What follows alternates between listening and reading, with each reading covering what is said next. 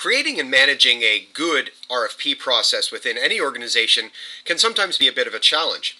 With Salesforce.com, it's easy to create a very simple RFP process that you can work from, or even using the Appexchange, something a little bit more complex for managing milestones and being able to handle those really complex RFPs. So to start off today, I've created a very simple RFP process. Now we'll just say, for example, we're going to go into one of my accounts here, Salesforce.com, and I've been issued an RFP. So you'll notice that I have the RFP right here. It's just a very simple custom object that I created. This whole series took about an hour to set up. So I can determine things like the fit. Now, right now we're looking at product availability and what kind of resources are needed. And as I go through each one of these different cost, benefits, timing, how long it's going to take for this RFP to take place, I'm going to be able to tie in a formula field here to show a score. So I'm going to determine that we have no competitors, this is a strategic relationship, and I see that it's automatically related to Salesforce.com, and I can relate this back to perhaps an existing opportunity that we have within the system. So just from creating a few fields, I've determined the scope for this RFP. Now when I save this information, we're going to automatically see that I've associated a score to each one of these different criteria that we have tried to recover from our RFP. So I can see that the fit score is a 5. Down here, because there's no opportunity, there's no score associated. I can see overall here that our score adds up to a 37, which represents about 90% of what we look for in an RFP process. In other words, this looks like a really good fit for us as a company to follow. Now up atop in Chatter, I might want to reach out to anybody in my organization. I can see that Chatter's already tracking some of the fields that I've created, and I can just reach out to anybody and say, looking at this RFP, any suggestions? And I'm going to share that with my community. Now once I've shared this information, anybody who's following me or following this particular RFP is going to be able to see that information and be able to chatter back to me. So when I refresh my screen, I'll be able to see if anybody has commented or updated on my Chatter feeds. Of course, I'll also be notified via email if anybody has commented, and sure enough, I can see that I do have a comment down here that we have some solid processes we can flow from, and up here is actually an RFP document that's been attached that I can now download and work from. So I can see immediately that people have been replying to this particular Chatter feed, and we can start to collaborate on our RFP. So now that I've determined what the scope of this RFP is, I can of course use any of the other standard features of Salesforce, such as attaching the RFP right here in the notes and attachments, and being able to see that that was uploaded as a process and attached to this RFP. So now that we're starting to collaborate around this, the next step may be, we can determine that this actual RFP is worth following up. I'm going to go ahead and submit this for an approval process so that we can determine whether or not, from a management process, that this is going to be worthwhile. So based on a workflow, I can automate this, but I'm going to be doing this manually just to show how the approval process might work. So when I go to submit it, it will let me know that it might be locked after I continue, and I'm going to say OK. So now the next step is to say, who's going to be receiving this? Based on an approval process that I've created, I can flick over into my email inbox and see that an approval request has been set up. Now these approval processes can of course be set on any template. This is just a very generic version. But we can see that I've requested an approval for this particular item. So as a manager, I can just click the link. I'm going to copy this and go back in and open in a new tab here. And I can see that this approval request is here. Now I can go in and reject or approve this. I can put in my comments. But I know that this particular approval looks good. I know the ranking. It's about 92% match. That's great for us. So I'm going to go ahead and approve this, this process. So now I can look at the approval history, and I can see that while I'm also the I'm also the approver here, but that this has been approved and the record can then be unlocked. So now we're ready to work on this particular RFP. From here, there's a number of things that you can do. Once this has been approved, you could create a brand new opportunity that we can now associate right into our RFP process. But the next step really is, with more in-depth RFPs, I might want to get a little bit more collaborative than just a chatter feed. So I'm going to go ahead into my chatter and I'm going to create a brand new group to track around this particular RFP. So in my chatter profile, I'm going to go to groups, and I can have a look to see that we've got one group that's already set for all milestones, but I want to create something a little bit more private. So I'm going to go in and say, let's create a brand new group, and we'll call this the RFP for Salesforce. And I'm going to make this private. And in doing so, I can send invitations out to members to join. So now I can say, all right, let's add some members into this group, and I'll just add several members of my team that I would like to have be part of this private group. And bear in mind, private members are the only ones that can see what's in a private group. So you can share confidential information in these chatter groups. So now that I'm ready to start working within this particular group, I can collaborate with these people in the strictest of confidence.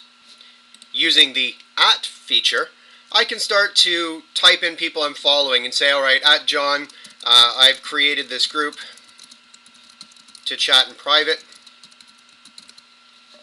and I'm going to share this with John. When he logs in, he's going to see that I've mentioned him in a post, and of course, he's also going to receive an email notification that I've mentioned him in a post, just in case he's not logged into Salesforce.com. So going back into the RFP that we're working on, I'll be able to see anything that we wanted to collaborate on through our chatter groups. So being able to see all of those files, the processes that we're looking to track. I'll be able to track who is following this particular RFP and being able to include them all in that group discussion.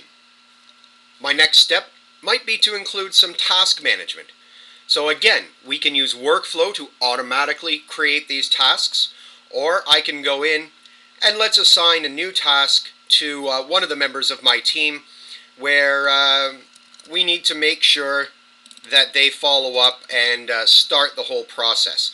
So we're just going to say, start RFP intro, and I'd like this to be done by tomorrow. Again, we can see it's related to this particular RFP, and I can create recurring tasks, etc. But I'm just going to assign this to John and create this task so that it can be followed up on. Now in the open activities, I can have a look at the tasks that need to be accomplished, wait for them to be accomplished, assign new tasks, and again, be able to associate these automatically if I really wanted to use the workflow engine. So as we work our way through this particular RFP, making sure that we're checking off all of the steps along the way, once we've determined that, perhaps if I just unlock the record, once we've determined that, yes, we followed up, we actually created an opportunity, and I'll just go in and associate this to an existing opportunity in the system. I'll now be able to see that our RFP response is right over 100%, meaning that we're ready to move forward with this RFP and present it to the customer. So it's a very simple example of how we can, within less than an hour, create an entire object, all of the fields and the formula fields to go along with it.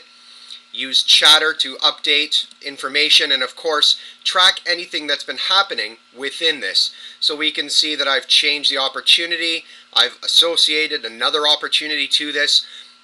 Everything is tied up in a neat little bundle as far as the collaboration piece goes. But what if your requirements go far beyond just using this simple RFP process? Well, Salesforce.com Labs have created what they call a PM Milestones application, which is completely free of charge.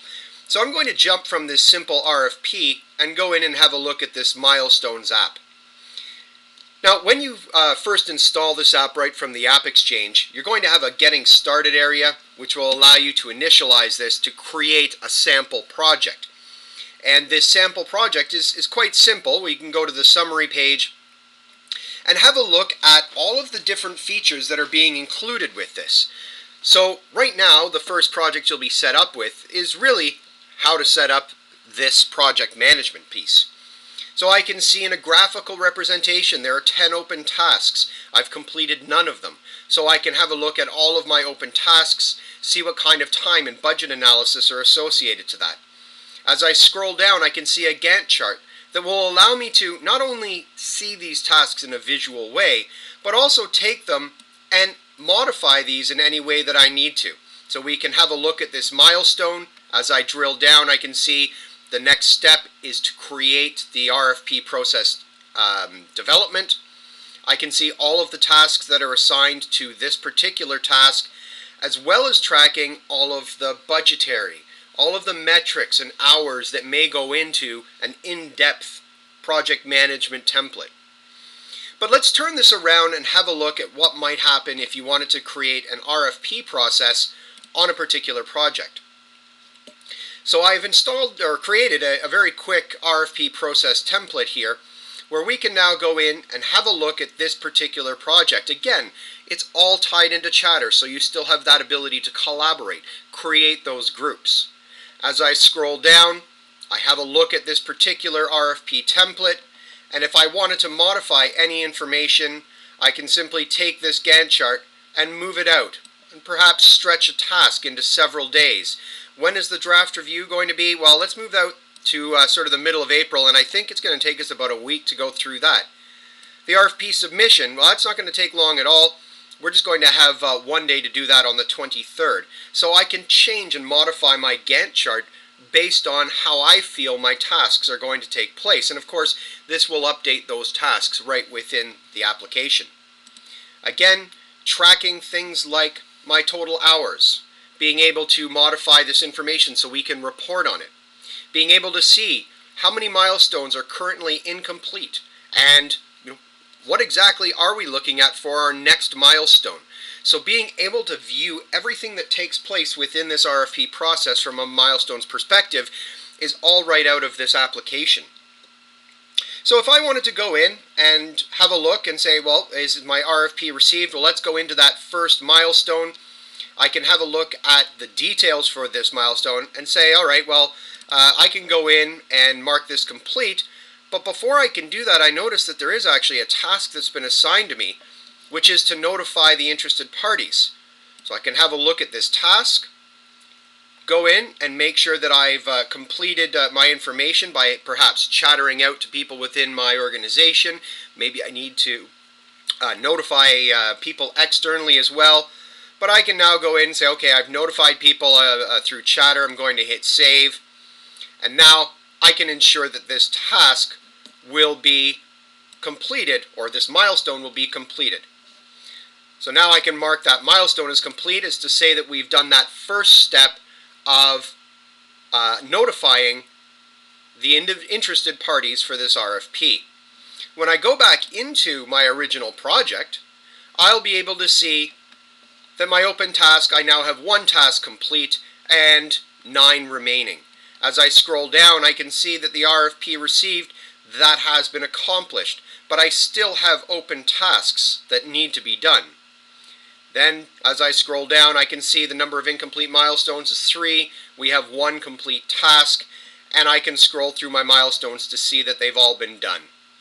Of course, notes and attachments are available here. I can continue to work through this RFP process and tie in the platform that Salesforce offers. So I can use Chatter. I can use all of my reporting aspects, and of course, I can customize this application if it doesn't fit exactly what my needs are.